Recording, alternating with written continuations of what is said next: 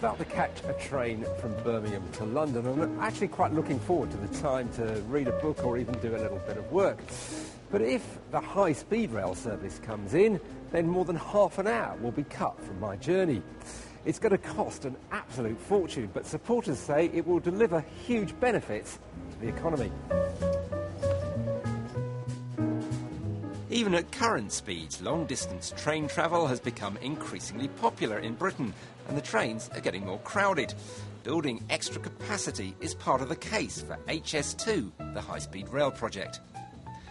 Long-distance rail trips almost doubled in the period from 1995 to 2008. Domestic air travel grew rapidly too, but dipped quite sharply in recent years, while the number of long car journeys has hardly grown at all. Just about everyone thinks the rail network needs extra legroom, but there's violent disagreement on whether HS2 is the answer. It doesn't stack up economically, environmentally, even technically. It can't operate the way that they've said it should operate. We need to have the confidence to develop the best technology available and to make sure that we're connecting our cities properly and narrowing the north-south divide. A man and a train and a man.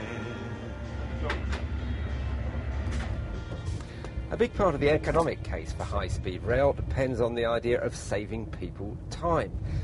The assumption is that valuable people are spending lots of valuable minutes doing absolutely nothing when they could be working. But does that really hold up anymore? On any train these days, and not just in first class, you'll find people working away on laptops and smartphones. Not only can I work, but I do it in comfort, and I'm not disturbed by phone calls, so I'm actually more productive here than sometimes I'm in my office. But will getting to the office half an hour faster mean a big boost of productivity? I actually really don't think it will make any difference at all. I'm not sure it's money well spent because I work sort of 2-3 days a week in Birmingham, and I mean we use the internet and sort of conference calls and things anyway. So really, I mean we're living in a much more technological age. I don't really see that it's. I think it'd be good to invest maybe more in kind of better Wi-Fi for more people.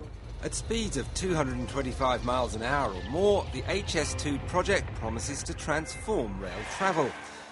It's in 2 stages. First, the line from London to Birmingham to be completed by around 2026 at a cost of something like £17 billion. That will cut the time of the fastest journey from 1 hour and 24 minutes to 49 minutes, and there'll be a knock-on effect for some trains heading further afield.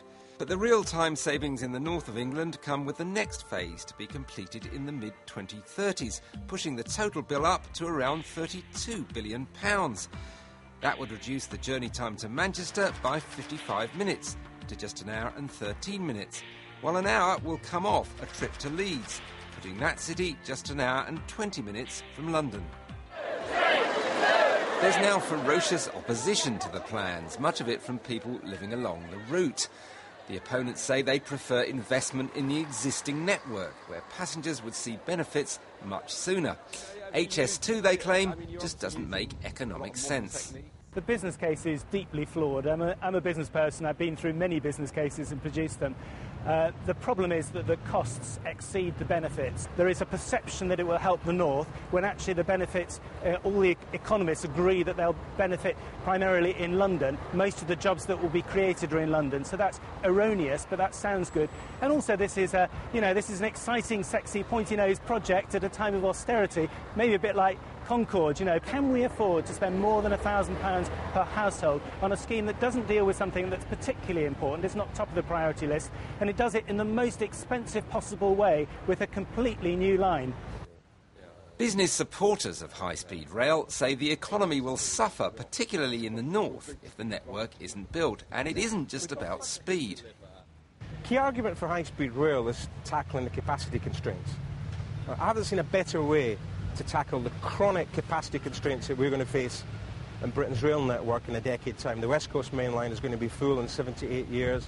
The East Coast Main Line full between 10 and 12 years. This is the best way to tackle the capacity. The time savings are like the icing on the cake. What the time savings do is bring additional economic and regeneration benefits. Whether you think spending billions on high-speed rail is a good idea depends partly on how you see our working lives changing in the next 2 decades.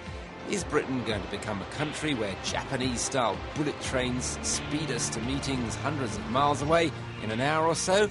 Or does the future look more like this? Matt Miller runs a software business from his home in Oxfordshire, just a few miles from the proposed route of the high-speed line.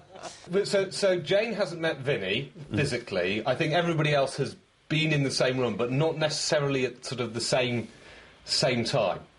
He and 4 colleagues spread across southeast England meet online rather than by hopping onto a train. Where would you guys like money spent, on high-speed rail or high-speed broadband? My vote's for high-speed broadband. I think that's the more effective way of bringing people together in the future. Yeah. I'd like high-speed broadband on trains. That's the office of the future.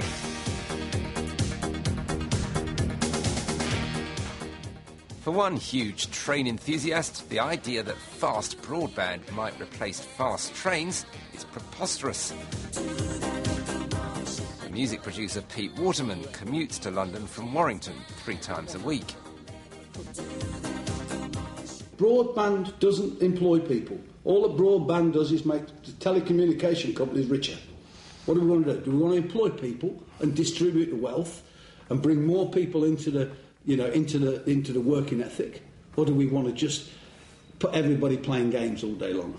Yes, but what about the mounting evidence that the business case for HS2 just doesn't add up? No railway numbers add up, and that's where this argument all falls down. This is the dream.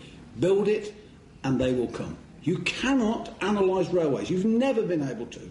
Since they built the first railways, everybody then has been doing figures. Well, if you're going to do figures, don't build your railway. So you can sit down there and you can make 50 arguments for, you can make 50 arguments against. What they never do is look at history and say, every time we built a new railway, the country has changed for the better. My trip to London is almost over. 80 minutes of wasted time or productive work, take your pick. The truth is, the case for HS2 is full of so many variables, it's impossible to say today whether 2 decades from now it will prove worthwhile. So, politics, not economics, could decide where this journey ends.